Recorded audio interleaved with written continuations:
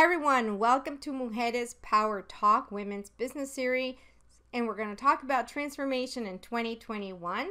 It's a pleasure for me to talk about Latina women in business and commemorate Women's History Month. I'm Vivian Medina Messner, Assistant Professor and VCU Home Scholar at Virginia Commonwealth University, and I'm with the Robertson School of Media and Culture. Welcome. And as we think about honoring the contributions of Hispanics, Latinos, and Latinx, I want to take a moment to talk about these terms. So Hispanics are people whose heritage are mostly from Spain or a Spanish-speaking country, and Latinos are people whose heritage are from South America and in general Latin America. And Latinx is a term that is a non-gender neutral term that it's becoming more and more popular, especially with the younger generations. Now, it's a little controversial in the sense that some purists with the Spanish language are still debating whether or not it should be included as a term to include the plurals non-gender.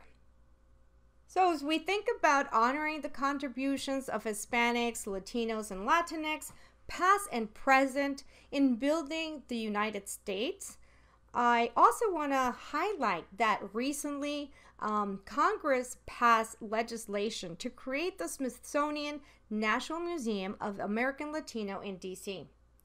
So the American Latino Act HR 2420, which will create the museum on the National Mall dedicated to commemorating over 500 years of American Latino contributions to the nation's military, sciences, business, civil rights, media, and the arts. So it's a very exciting time to celebrate and honor the different contributions.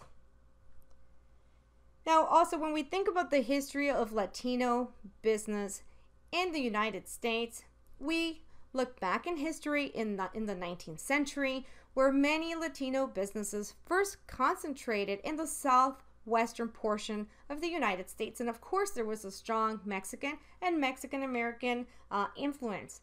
It included ranchers, farmers, land colonizers, store operators, street vendors, real estate developers. Now, there were also concentrations of different Latino and Latino businesses in the eastern states such as New York and Florida, of course, with this Latin American and Caribbean merchants.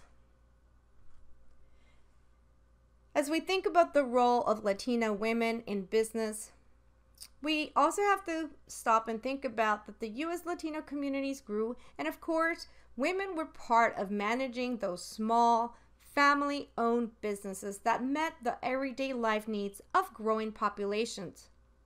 They worked with their families and with their communities.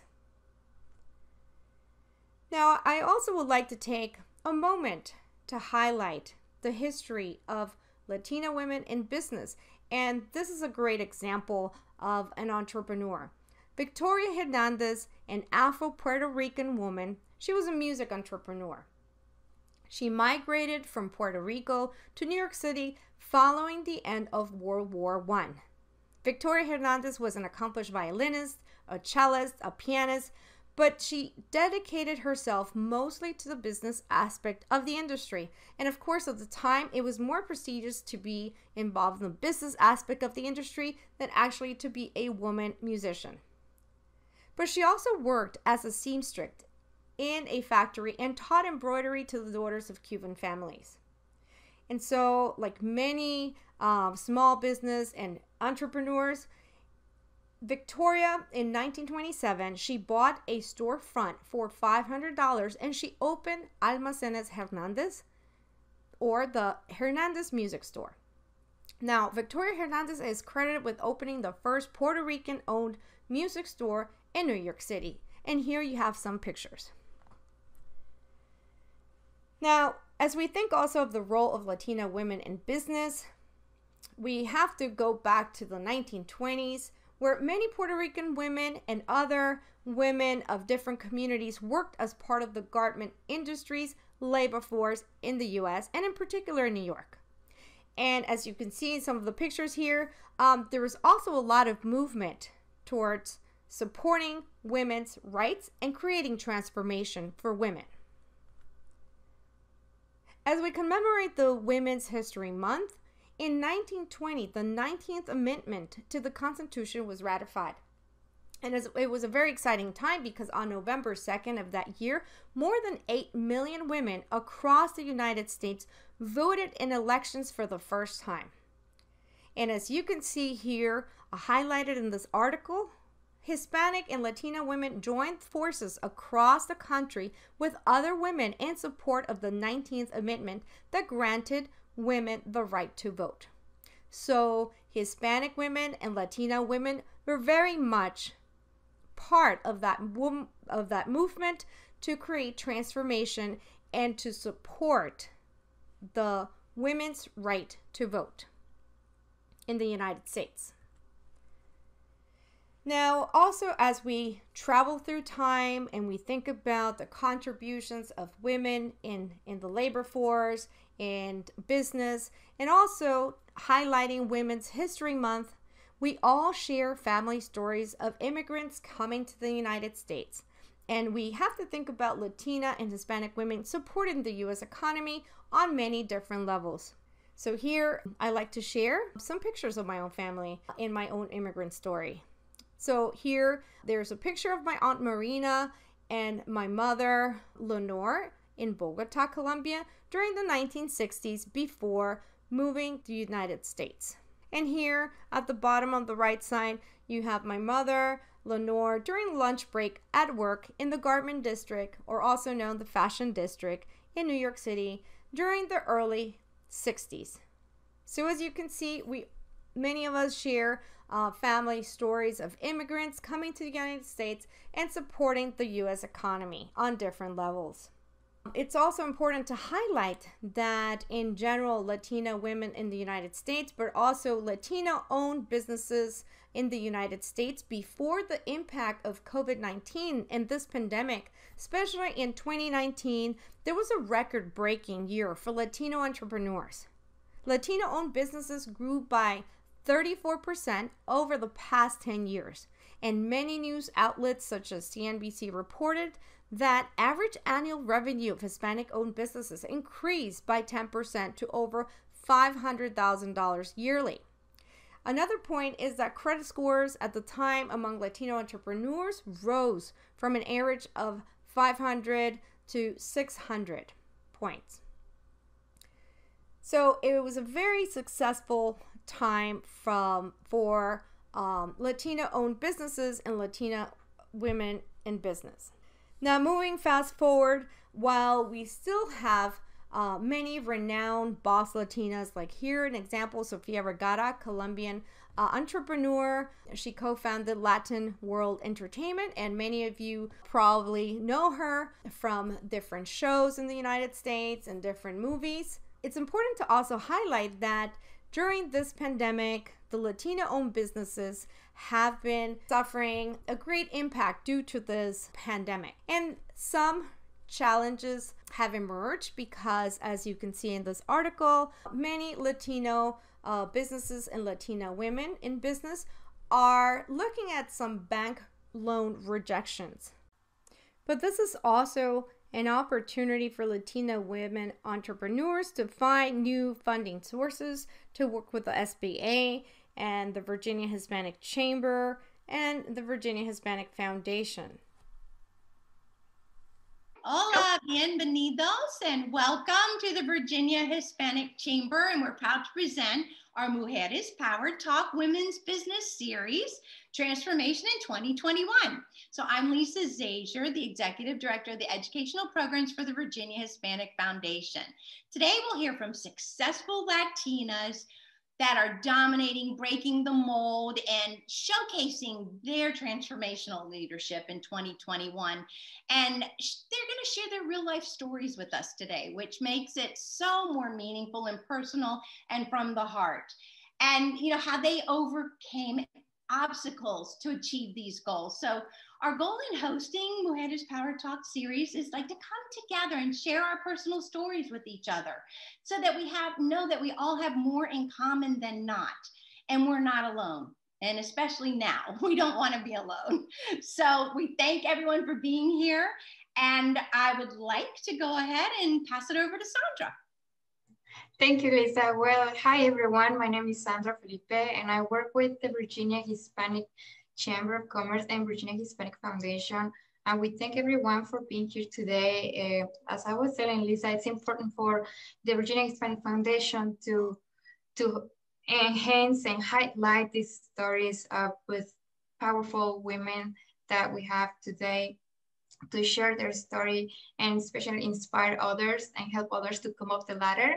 And with that said, Lisa, I will turn it up to you, and it's a pleasure to be here today.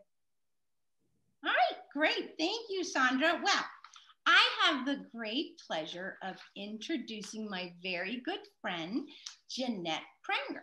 And Jeanette is Jeanette Hernandez Pranger. So that is her full name. She is founder and CEO and president of the wonderful Eco Select company. And I have known Jeanette for years, and she is such a strong Latina leader. She leads one of the top 500 Hispanic businesses in the country, and with more than 300 employees serving clients nationwide in Canada. And so the talent behind the technology, Eco Select is a talent acquisition and advisory consulting company specializing in providing people, process, and technology solutions for its clients. Jeanette started her career as a software developer and was promoted into various management positions during her experience at leading companies such as Sprint, TWA, Federal Reserve Bank, and Waddell & Reed. So in 1995, Jeanette founded Eco Select, and I think that's maybe when we met. It's been a long time, with one client, and it has grown into a leading provider of technology talent for Fortune 100 companies and government agencies, with offices in Kansas City and Washington, D.C.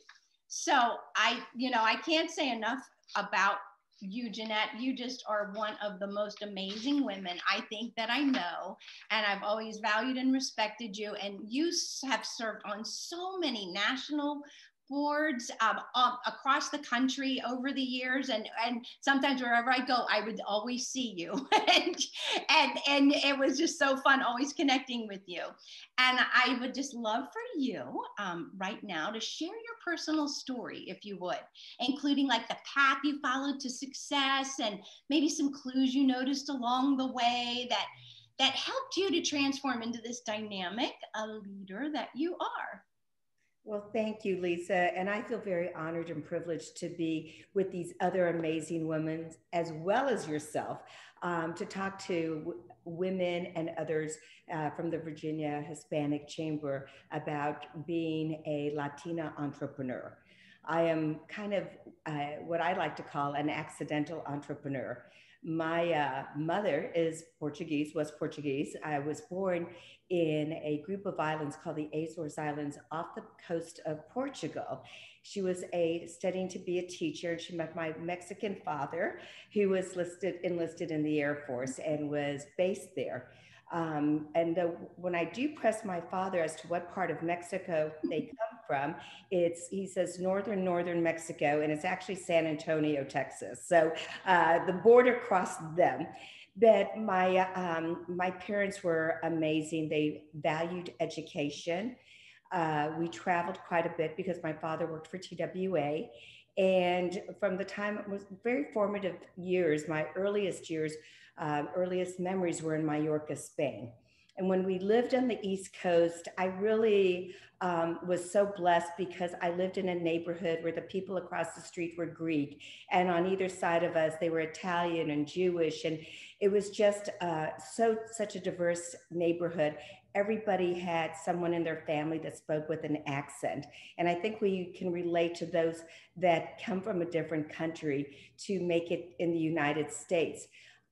We were relocated to Kansas City, Missouri because of my father's job. And he's the reason why I'm in technology, having a hard time choosing a major and not having much of an imagination. And he told me that I should major in this field, an evolving field. And in 1980, I was one of 3 women majoring in that field at my university. I did marry my husband after my sophomore year in college. I had one child my junior year in college. I had another child my senior year in college during an internship. And we are now blessed after 40 years of marriage to have two boys and 6 grandchildren and 2 amazing daughter-in-laws. But that journey has been very difficult and diverse at times. Moving to Kansas City was a culture shock because my mother was Portuguese. I was used to Portuguese foods, and there was a lot of, at that time, ignorance about speaking other languages. People made fun of my mother's accent, not being able to understand her. I would have to translate. My parents were very wise in just saying, your job is to be a student, stay focused, be nice to people, and then when they get to know you, they will appreciate you. And sooner or later, it happened. You have people that like you for who you are.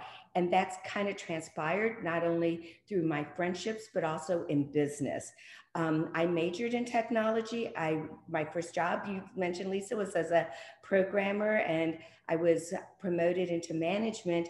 And in mid-95, there was this new technology that everybody had been talking about, the internet.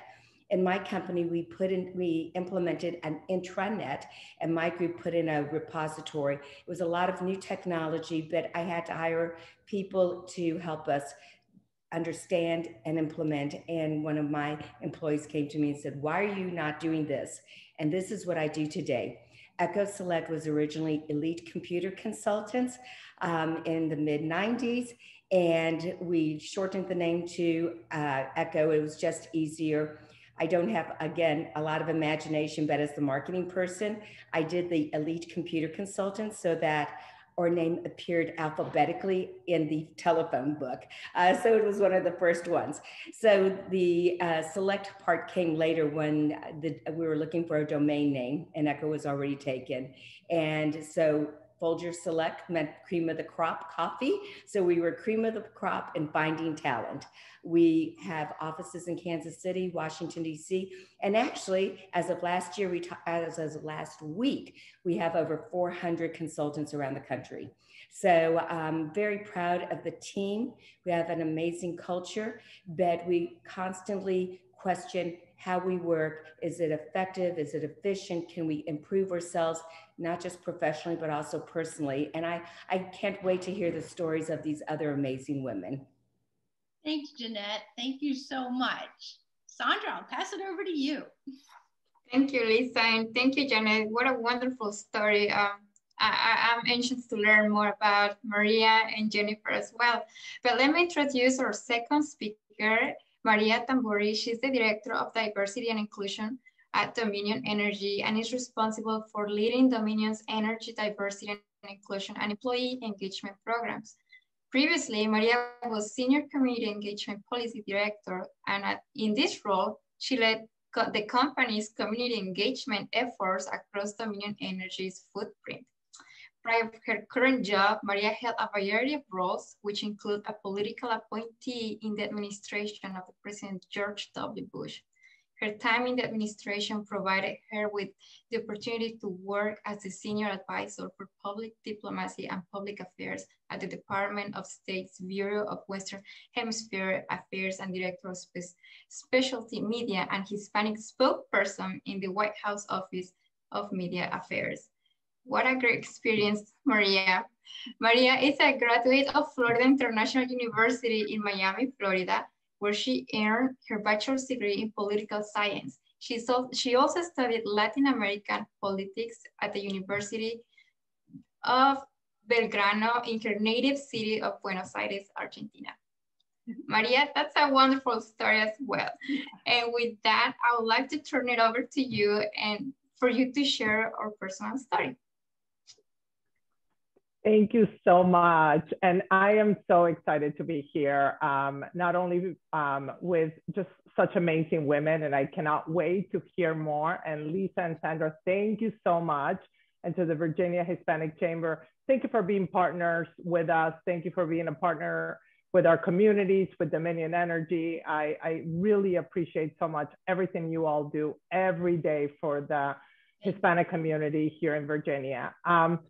So my background, it's interesting when we started this conversation, and Jeanette, I hear your story, and we briefly had a conversation when I also read Jennifer's, and we have so many things in common, which I think is wonderful. But my background, I'm originally, as I said, from Argentina, Buenos Aires. I came to the United States when I was 8 years old, and we came to the United States like many other immigrants, kind of fleeing our home countries because either political turmoil or economic uncertainty. So my parents decided just to pretty much put whatever we could on suitcases, leave our family behind, and start a new life. And that came with some challenges, as a lot of our community faces today in the United States and around the world. Being an immigrant kind of gives you that perspective of, you can do it. You overcome obstacles every single day. And I saw my parents, leaving Argentina, where we had, a life that was, we had family, we had a support mechanism. My parents spoke the language, and my sister and I as well, to really come to a new country that embraced us, but we didn't know the language, we didn't understand the culture, and it was really, everything was new. My parents worked really hard but one of the lessons, one of them, and there's many lessons that I really took was, you gotta go to school, you have to have a career, you have to make it, and you have to be nimble, you have to be able to adapt to change, because change will happen when you least expect it. And as we have been living the last year, I think that has been pretty much a change that none of us, I think no one in the world expected, a global pandemic. But those are the kind of things that my parents always kind of taught us. So I decided after, a few years when I went to college and worked full time while I was going to school, that I wanted to just continue and learn more about politics. I grew up in a very interesting political environment in Argentina, and I just wanted to learn more. So I majored in political science, and one of the turning points that I would say in my life was going to Washington, D.C. for a Washington semester program at American University. During that time, I was interning in the House Judiciary Committee during the impeachment trial of President Clinton. And they hired me for the summer, and then I got hired by another committee, and I never left DC. And sort of that was my story. I think it was, many times in your life you say timing is everything, and I think for me there were some very particular moments where the timing was right, and I was able, because of hard work, perseverance, commitment, and really wanting to achieve a career in the political realm, that it really opened these doors for me. And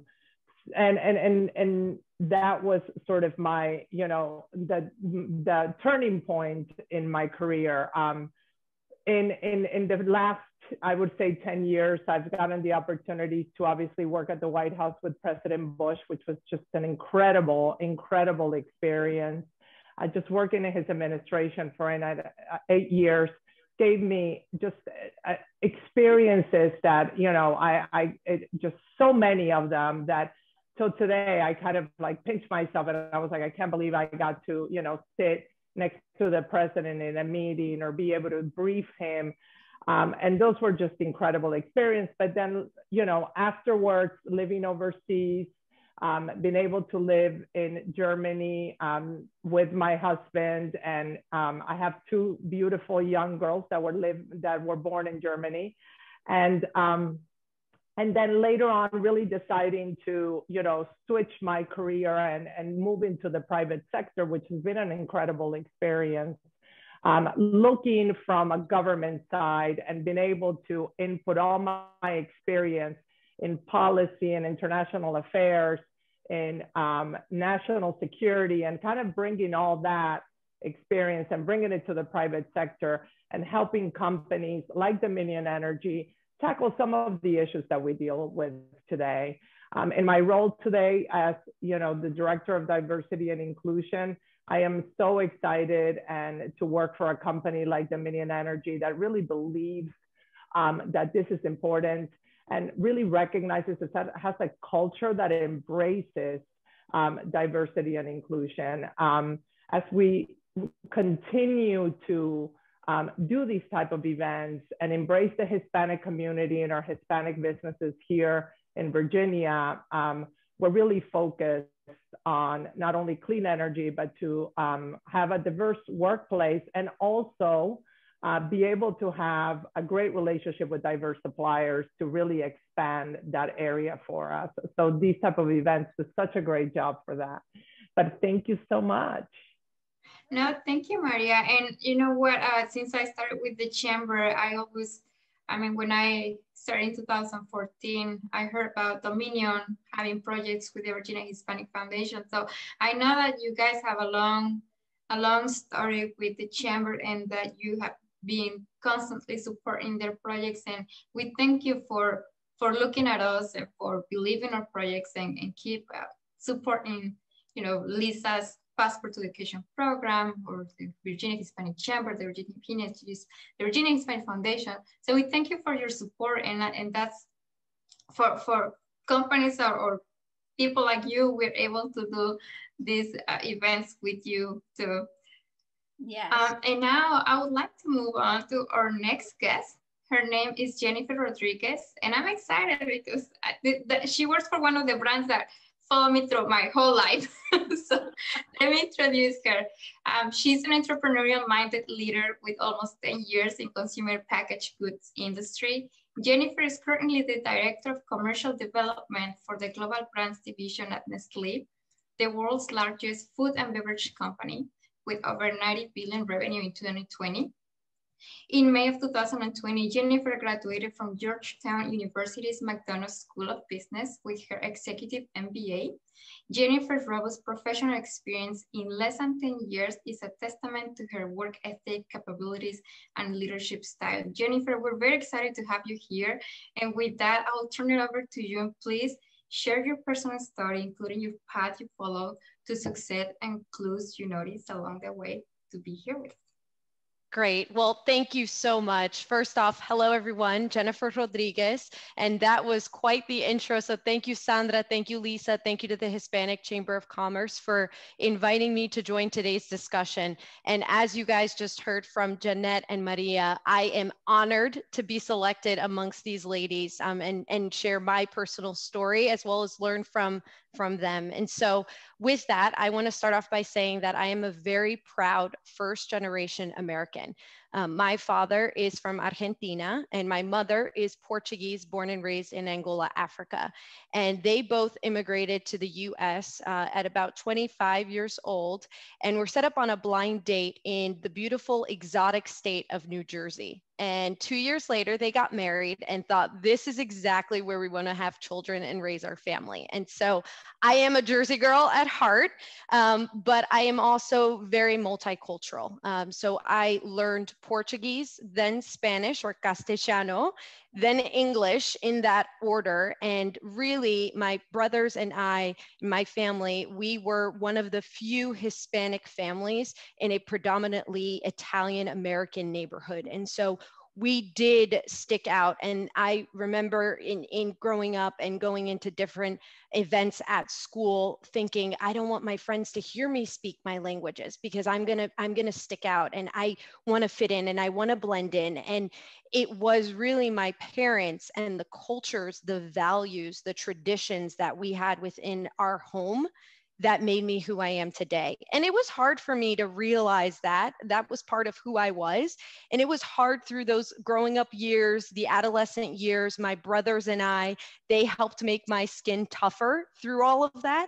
But as I was able to embrace myself authentically and who I was and be able to bring that to my everyday interactions and continue to work towards my dream, which was to be a businesswoman, to be a badass Latina businesswoman. That is really where everything started to come together. And so for me, I am so honored and blessed to be celebrating my 10-year anniversary with Nestle this upcoming July. I was recruited right out of undergraduate. And so I've had quite the career in the last 10 years in multiple roles, multiple functions. And I am currently the director of our global brands division, which is essentially the import and export arm of Nestle USA. Our mission is very simple. We want to bring people a taste of their home. And as Sandra said, she recalls a Nestle brand that she grew up with her whole life. I'm sure you all can relate. Mosa, La Lechera, Maggi, Nescafe. These are all brands that as you immigrate or leave your home country, there's that feeling that is so special and unique to having that taste of home. And so this has been a passion area of mine, and I'm really enjoying leading the development and business strategy in this role with the organization. On the personal side, I did graduate from Georgetown McDonough School of Business with my executive MBA this past May. So amidst the pandemic, amidst all of this craziness, I was also part of those graduates, those poor graduates that had a virtual ceremony, and that one day, hopefully, we can get back in person and truly celebrate. But again, I'm honored to be here today, and I'm excited to learn more from each of my peers here, as well as share more in the Q&A. Thank you, Jennifer. What a great story. And you know what, as I was listening to all of you, I feel like the common denominator behind all of this, one, our family. The second, resilience. I hear all about struggles, challenges, and the community is resilient to move forward and achieve your goals. So that's really nice to hear from all of you. With that, I will turn it over to Lisa. Lisa, please go ahead and kick off the conversation. Thank you, Sandra, and I totally agree. It's so inspiring, I think, I know Sandra and I to hear the stories, but for everyone else listening and tuning in, and also for the students that we work with in the schools with the Pasaporte a la Educación programs, the bilingual leadership that we have for the students, because so many of them they're just like you, that they are having a struggle figuring it out, and the language and learning English. And, the programs really help to encourage them and inspire them to be like you. And so you're such great role models for all of them. So I hope that they will be able to listen and tune in and be inspired by you all in the future. So our first question, Jeanette, we'll let you start out, and then we'll continue with Maria and then Jennifer. So the first question is, what are some better questions to ask yourself when you are faced with challenges in your business or career? So, I think sometimes your brain is always asking you questions, and sometimes you have to stop it and make it ask the right question so that you can point yourself in a better direction. So Jeanette, could you go ahead and maybe start it off for us? Sure. There's so many different challenges through a career, through owning a business that you face on a regular basis. Whether it's a big challenge or a small challenge, there's a couple of things I have to remind myself to do. One is to objectively look at the data. So you may have something that tugs at you emotionally, maybe in a negative way or in a positive way. And if you allow those emotions to overshadow the actual data, you might make bad decisions, which are some of the lessons learned when you get to be my age. And so I really do try to take a deep breath, even though we can't help it sometimes when presented with a challenge or an opportunity, to just kind of run with it and go with our gut and our intuition, which sometimes ends up being the right thing. I really do try to step back, look at the data. I also try to internalize, okay, why do I feel the way I do? What makes me feel this way? Because I do know that there are some things that have been very successful because of intuition. And I am a big note taker. So I will jot down all the different things, the pros and cons. I basically create the plus and deltas. And then I allow myself to sleep on it. Then the other thing I always try to do is bounce the ideas or my summary and my options to other people. I even play devil's advocate with myself. Like, I will argue one point, then I'll argue the counterpoint, just to make sure I'm looking at the different options. But I do find that if I take it to not just executives, but sometimes other business people, professionals in my network, and sometimes even people who report several layers beneath me, just to kind of get their take. And it depends on the challenge, of course, of who the appropriate people are. I find that they may have a different perspective I didn't think of. So I try to be inclusive in making sure that I just don't run off with an idea without some collaboration and validation. Yeah, definitely. I totally relate to everything that you were saying. I do the same thing. I'll have the conversation with myself first. Okay, well, Maria, how about you? Is there any like better questions you ask yourself whenever you're faced with those challenges within your career or business, or, you know, the different areas of your life? Yeah, I mean, I think that's great. I love what you said, Jeanette, too. I think, you know, take a step back and listen to yourself, like really be able to try to be objective. I always ask myself to, you know, is this, you know, depending what it is this a risk that I want to take? I mean, if you're really trying to figure out, or you're working on a project, or you're dealing with something and you know that is, you know, you can push the envelope, you know, because the idea is that good that you want to make sure that you are taking, you think, you know, this is a risk that I might want to think about taking. As long as it's informed, that you're listening to others, that you're collaborating, you know, I think we need to be able to, taking a risk is not negative. I mean, it's really thinking, if you're thinking through it, if you're really putting all the information on the table, like Jeanette said, look at the data, and you really think that this is the right thing to do. I think it's important that you ask yourself, should I move forward in this direction?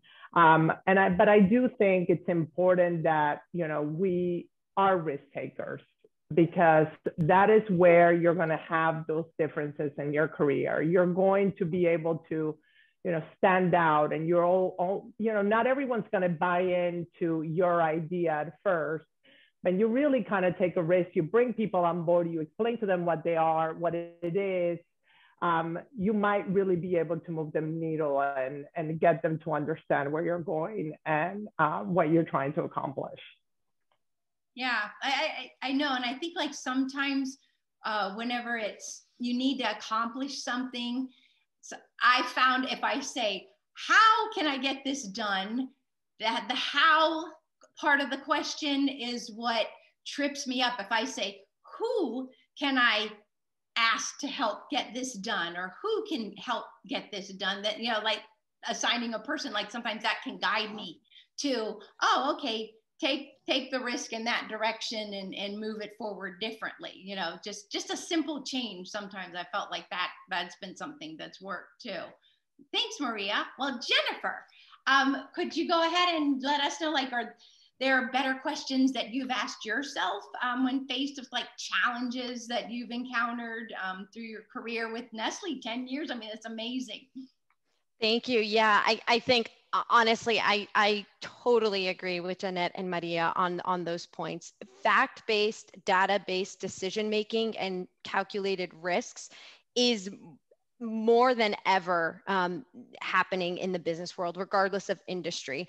Has shifted. It's been a complete shift from relationship-based selling, relationship-based dealings with business to now everything is rooted in data and facts. And the more that could be quantitative and qualitative, but the more information you have, that is power, right? It's power for you, for yourself to be able to scenario plan and understand, what is this risk? What happens if I do A, then B? C, then D, and be able to play the devil's advocate. Jeanette, I loved your idea of the diversity of thought. I always recommend mentors and selecting people within your network that have complete opposing views to yours. Because if you talk to someone who's just like you, they're going to tell you, I agree, that's a great idea, go do it. You want someone who's a different personality type. If you're extrovert, find that introvert. You want someone who's going to be able to bounce those ideas and really make you think about it in a different lens, through a different perspective. That's going to bring more comfort in whatever decision you decide to take. And I think the last piece too is really asking yourself, what do I have to lose? This idea of, is the risk worth taking? Absolutely. The idea of fail fast and falling forward is real. And it is where you're going to be the most uncomfortable, but that's where the most growth is. That's where you'll learn the most. And you will also get the exposure and the type of network that you need to help support you and bring you along the way. And the last thing I'll say on this is, there's this dichotomy of asking for help as a sign of weakness. That ends here. It is a sign of strength, that showing vulnerability, showing who you are, what you know, what you don't know, and asking for help in those situations, that goes such a long way. And it'll only make you that much more effective as a leader in taking those risks and having a team that supports you and will be there with you along the journey. Yeah, I totally agree. I think all of you made such great points for anyone that, when you're questioning yourself and the data, that's like a huge piece of it, where before it was relationship driven, now there's so much data driven, and that's a big change, for a lot of people who have been in business and had relationships, and making that shift like that. And I think asking for help, like you said, asking for help, and don't be afraid to ask for help, because we need everyone to assist us, to help us learn and grow, and in whatever needs there are when you're in business and moving forward in your career. So thank you so much for that. Well, Sandra, you want to go ahead and take the next question? Go ahead and ask. Okay, I'll start with Janet. Janet, the second question is, did you ever have a fear that you knew you had to face, like thinking what you were doing wouldn't work, or if what you built will be taken out or away from underneath you? Well, the biggest challenge I faced fairly early in the company's growth. We were 6 years old, almost 6 years old, when 9/11 hit. So I grew up in IT. You understand risk management, you understand disaster recovery, you understand a lot of elements that you can apply to business. Nobody could have predicted 9/11 and what that would mean to any company. That was probably the biggest challenge, even more so than the pandemic or the recession in 2008. I went from having over 40 people, very high paying projects. And when I say high paying projects, these are hundreds of dollars per hour per person, from a 9/11 to December 1, down to 8 people. That was worse than starting a business, because I started a business with zero debt. I was self-funding, and now I had, fixed expenses. There were so many things that was just almost overwhelming. I learned some things through there that I applied at the pandemic. One was making sure that if we didn't have the business, not to hold on to people. Now, we were very, very fortunate with the pandemic, but it was one of the things I kept in mind as we looked at this challenge with companies closing down. How is that affecting my clients? Would we have that domino effect? So yes, there is that fear. There is a constant fear when you own a business.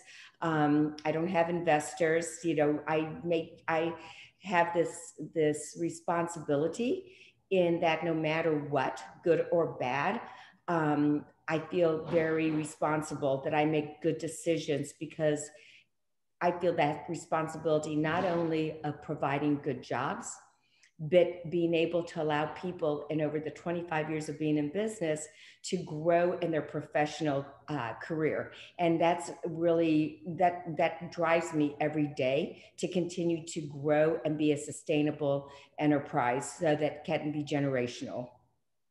No, that's that's really true when external events impact your company or your business. And I mean, it wasn't a decision that you took. It just be prepared, and sometimes unexpected, that as a leader you have to be able to pivot and make sure that your employees are fine, that make sure that you are still able to provide. It's a lot of responsibility, and at some point I would say a lot of stress too, to make sure that you continue running your business the way it is. Yeah, I can relate to that, but I can imagine I the level of responsibility. I knew Lisa at that time, and I think I may have even shared with Lisa and her husband. There were nights I would wake up, go in the living room and cry just because it was so overwhelming.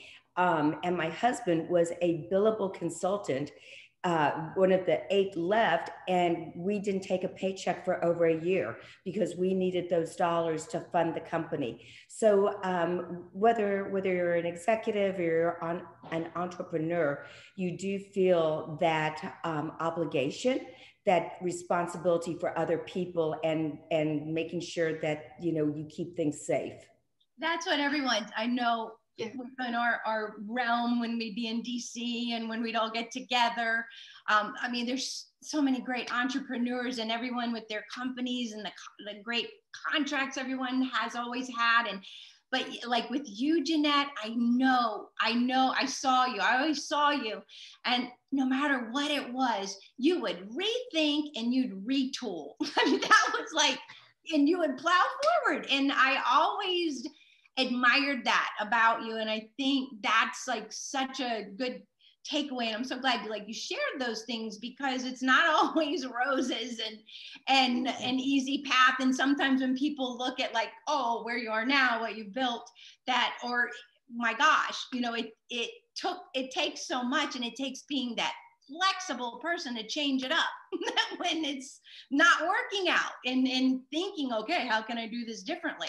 I know a lot of people are facing that right now with our business owners and everyone that I've encountered is trying to stay in business, right now, trying to stay and rethink, how can I stay in business and what's it going to look like?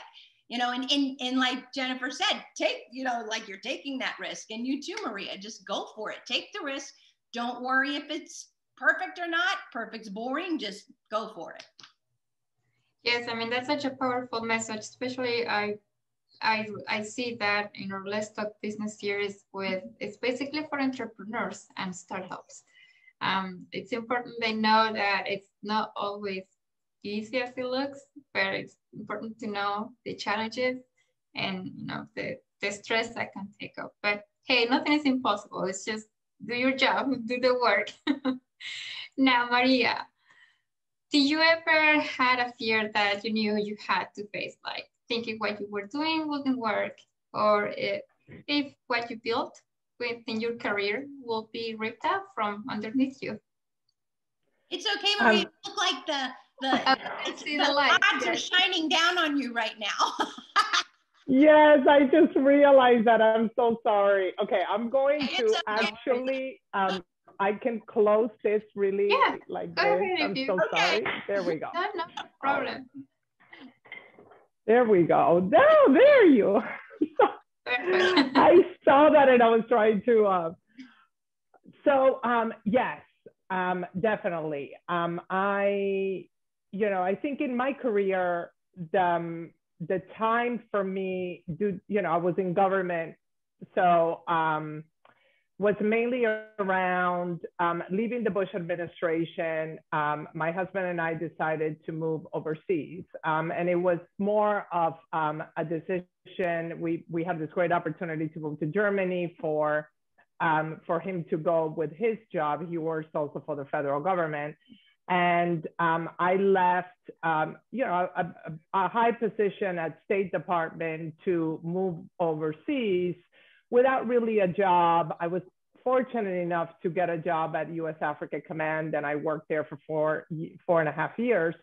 But, we really thought about this as a time, I was an older married couple, not really that old, but older. And unlike you, Jeanette, we didn't have children earlier on in our marriage. We had been married for 6 years. I was working at the White House, really, and the Bush administration. I just didn't see us having kids at that time. So we said, this time in Germany would be the perfect time to, maybe start a family. So I think for me that it was tough.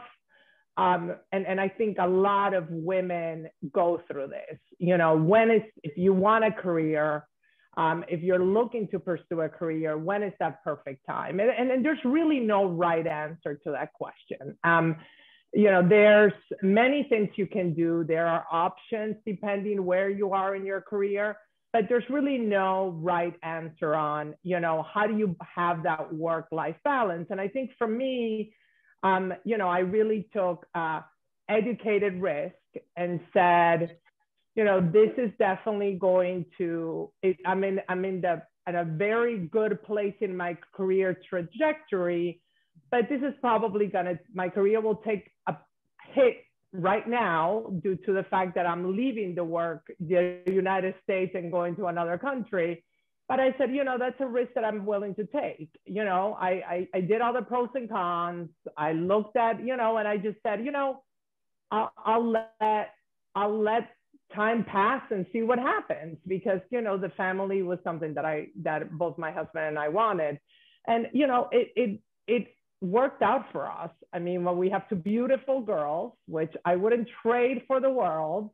They're amazing. And Jennifer, I would have to say, unlike your parents, I speak to them in Spanish, but they are relentless fighting me. So I will have you be a great example for them. I'm going to play this to them and say, look at Jennifer. She's at a great example. But, and I have a great career now, and I'm very happy. And I think things, I really never gave up. But, there are, especially I think for women, that we have to make those decisions, and we have to have that balance. When can I start a family? Is it going to affect my career? Is it not? Am I going to make whatever goal is? It's CEO, it's vice president, it's senior vice president, or whatever your career goal is or your roadmap is, you have to decide where you fit that. And I don't like to say it that way, but it's true. When can you take maternity leave? When are you going to have time to raise your kids? And I was fortunate enough to be able to take a little time, about a year, to be with my girls. And my husband was deployed, so that kind of helped. And then just start, my career back up again. But I think for any woman out there that is, especially business owner, that's kind of making that decision or thinking about that right now, there's never going to be a right time. So just think it through, have your roadmap in place. And yeah, you'll stumble, you'll probably might fall, but you'll pick yourself back up and continue and shine at the end. That's a very wonderful thought, Maria, and message, because a lot of us, we are like, when is it the good time to do this and that and that? And now that times are more, careers are more demanding.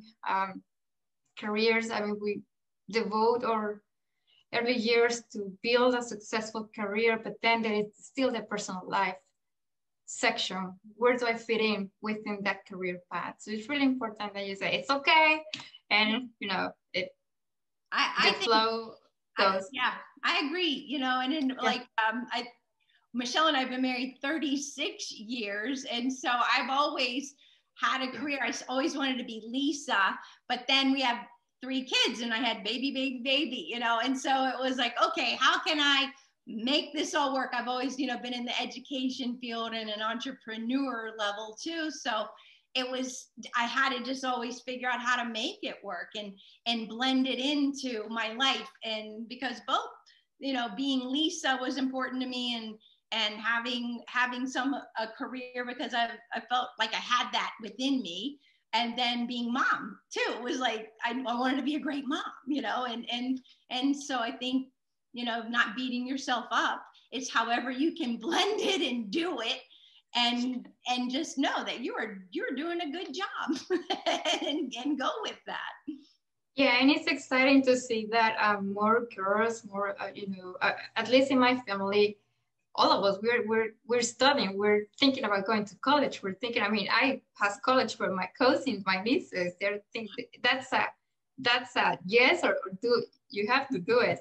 And on the business and entrepreneur side, it was amazing because I was just checking the data base of our registration, and hey, at some point last week I saw all women, and I thought this is amazing. So they all sign up for the how to open a business, and I told Hector, we have all women. Oh, that's amazing, just to see that they want to, you know, become business owners. I thought that was very exciting.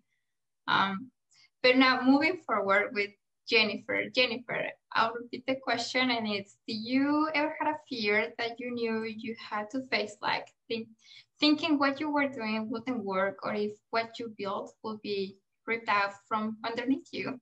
What can you tell us about that? Yes, and I'll build on this idea of it's never the right time. I can totally relate to that personally, and conversations that my family and I are having now. We have 2 fur babies, which you probably see there. Milo and Maggie are our 2 rescue dogs named after Nestle brands. And so, you know, I think for me, it's really the decision on whether or not I needed to go back to school to get my master's of business administration was one that I kept weighing out, and over the course of my professional career, trying to find the right sign or the right time to say, this is when I'm going to do it. It's going to be challenging, probably the most challenging thing I do, work full time and then spend all of my weekend time in a classroom, dedicate all of my free time back to school, as well as the sacrifices that a family needs to understand, my husband and my family as well, not being able to be there for every holiday or birthday and things like that. And so I ultimately, that moment never happened, right? It was just, I've got to do this. This is something for me personally. I know I've wanted to go back to school. I'm not going to have that clarity I'm looking for. I need to just take the risk, and I need to just run towards the fire.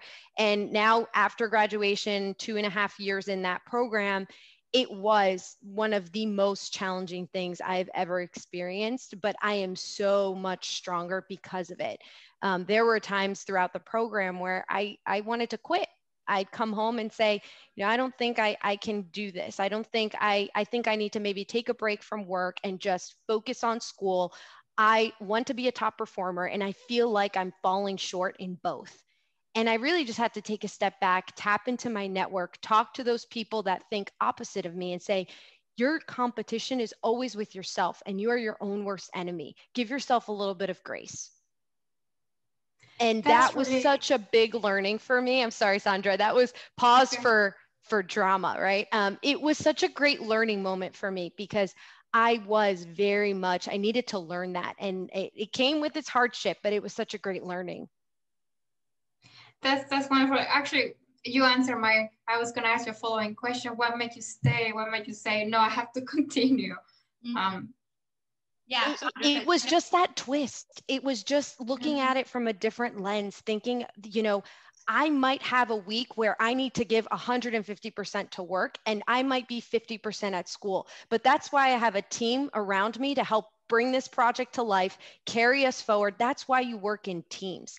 That's really what it comes down to, is the people, your support system, and just being open and transparent and asking for that help when you need it.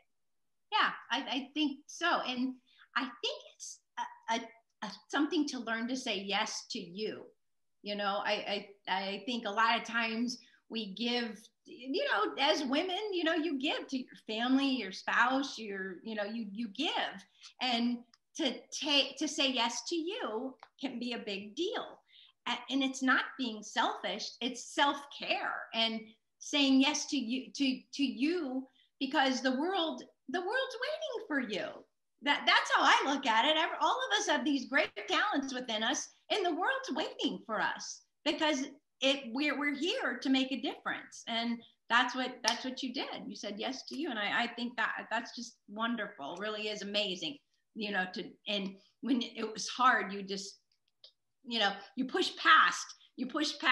I think that's a hard part whenever you feel like you reach the ceiling and you think, oh, I can't, you know, something's got to go. But there's always that other way. There's always that way to figure that other thing out, and then you push past it. Keep pushing through. Mm-hmm. Keep running towards the fire. Push through. You will get to the other side. And again, you will learn so much from it. Mm-hmm. Don't be afraid. Yeah, thanks for that. Well, we have a third question. So Jeanette, start us off with this one, and then Maria, and then Jennifer. What's one lesson you learned from your career through mistakes? So I think we were talking about before we started how mistakes are not mistakes. They're basically just life's lessons. You know, you're learning. It's a learning. That's all. So how about you, Jeanette? Like, is there something you learned through mistakes? Well, I will tell you, there is a mistake that I tend to do.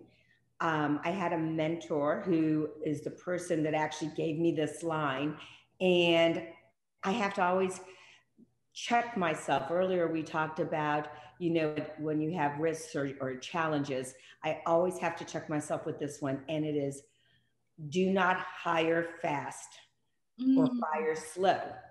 And I have the tendency of hiring fast because my intuition about someone and what their experience is, it's like I like them or whatever. But if they're not a good fit, I have the tendency of firing slow. So do the exact opposite. Hire slow, fire fast. That is a lesson I've learned as I've gotten older. I've got a little more patient with myself and not having to rush things.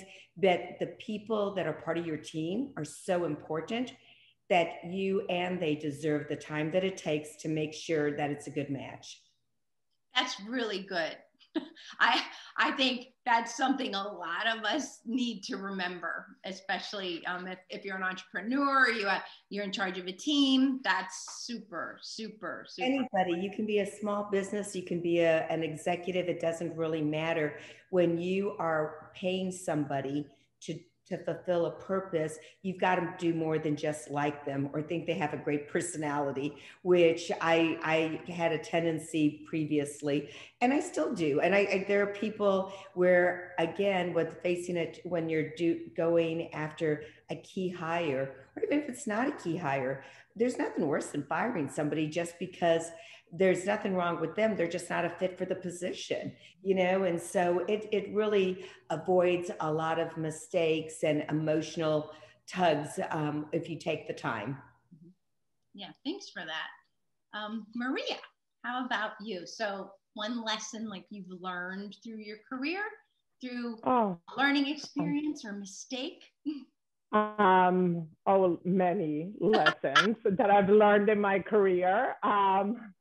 Let's see, one that sticks out for me, and I think Jennifer kind of alluded to this. I took a leadership course, and they talked about building your own personal board of directors. And, you know, to me, a board of directors are those people that kind of push you and say, look, are you doing the right thing? Asking those tough questions and not necessarily agreeing with you in everything you do. And throughout my career, I've always had, and that list has grown. You know, the group of people has grown or has, you know, evolved through the time, but have those people in your network that you really want to rely on that you can confide in, that you can really have those tough discussions about, am I doing the right thing? I made this mistake. What, I'm trying, I want to learn from it more. What do you think? I mean, just being honest and transparent and having them help you guide your path. And I think one of the lessons that I've learned is that you're not in this journey on your own. It's your family, it's your colleagues, it's your team. I mean, you are taking all of these people throughout your career journey, your kids, because if you're unhappy at work every day, you don't like what you do, you're going to bring it home. So as you really go through this journey, make sure you have a great group of people, not only your family, but a professional, board of directors. They will always be there for you, that you can rely on to really have those, hard discussions with them and yourself. Are you doing the right thing or are you not? And I think that's been one of the things that I've learned through many, things that have happened throughout my career. Anytime I stumble, I always go to them or to several of them and say, hey, what can I do better? What are your thoughts? Just to keep me engaged, focused, and adaptable, and, to be able to help me move forward as well. Yeah, I really relate to that. I have a group that I meet with. In fact, they're an international group. So they're in Australia and Canada, and they're all business entrepreneurs and owners. And we meet once a week. We did this for a while, and they give a different perspective for me. And sometimes it's not what I want to hear, but I need to hear. So, and I think that's really helpful. And even, I'm just going to say, with just my immediate family, my husband thinks different from me. We have the same values and beliefs, but wow, like we have so different ways of thinking and approaching things, but it's kind of cool because we can present something to each other, and then it makes each of us think of it totally different, and then we can move forward in a different way. So I think that's like really, really helpful. Thank you. So Jennifer, how about you? Something you've learned from your career through mistakes? Yeah, there's so many, right? There's so many. If you are not constantly making mistakes, you are not taking enough risks. Bottom line, right? So there's so many to choose from, but I will share, the similar thought of this board of directors, your network, and really kind of pull the thread on feedback. And someone giving critical feedback is really a gift if you are open to hearing it, receiving it, and then acting on it. It truly is a gift. It takes courage to put your ego aside and really be open to implementing those changes and changing that.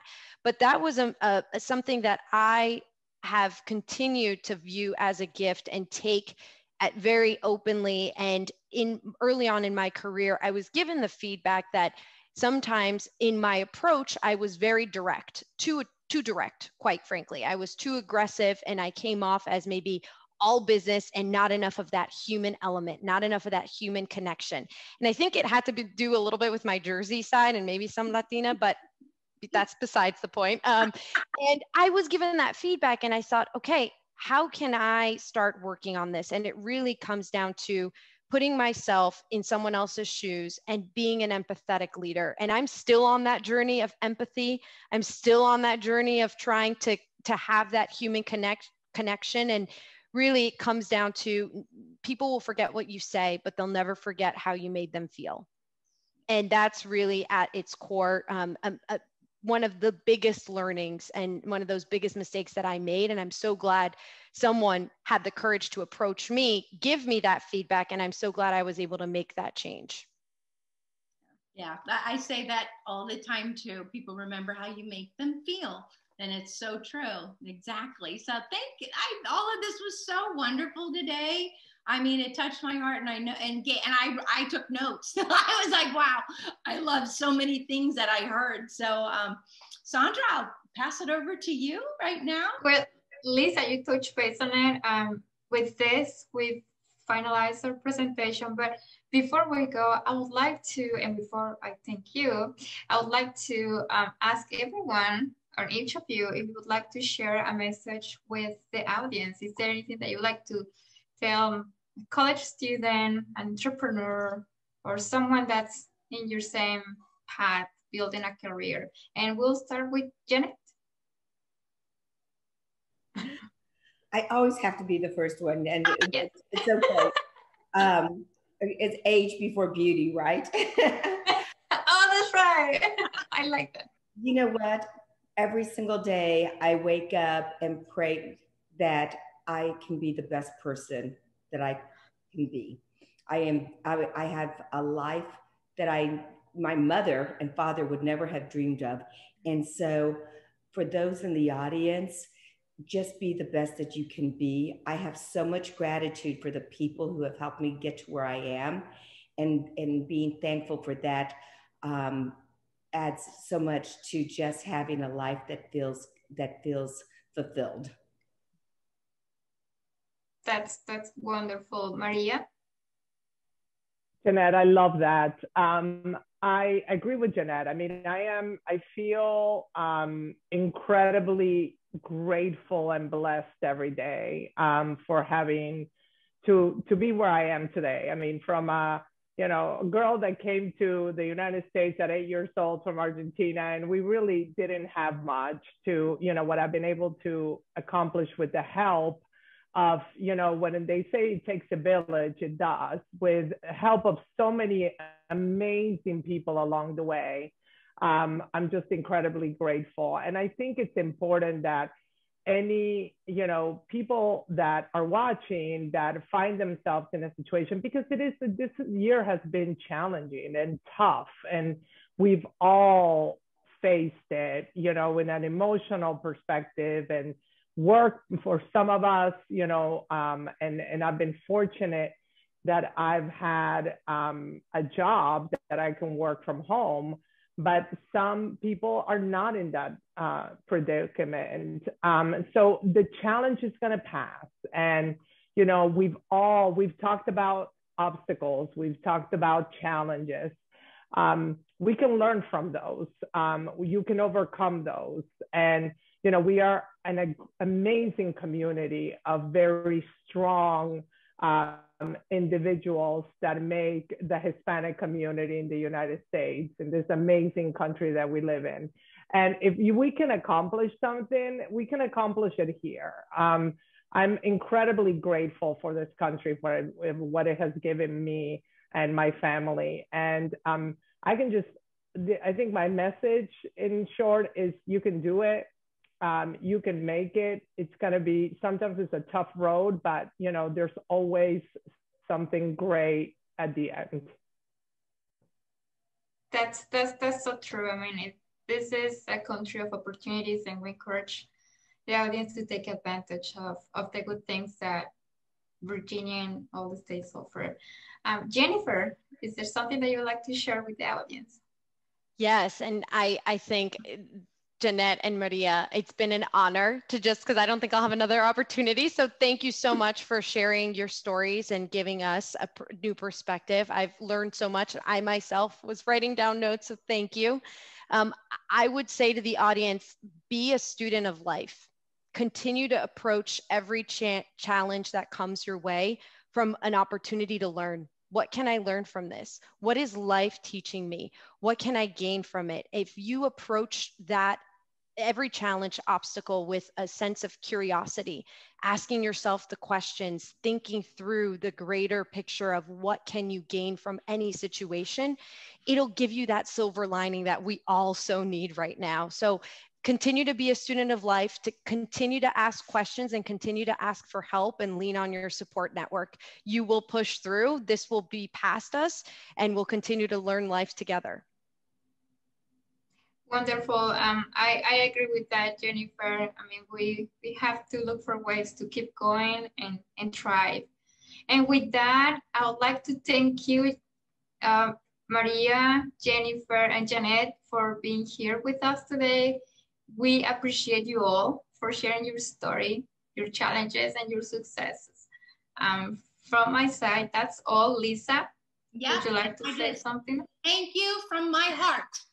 I appreciate all of you taking the time to do this, to be here, to share your stories, just to be your honest, vulnerable, authentic self. So, muchísimas gracias.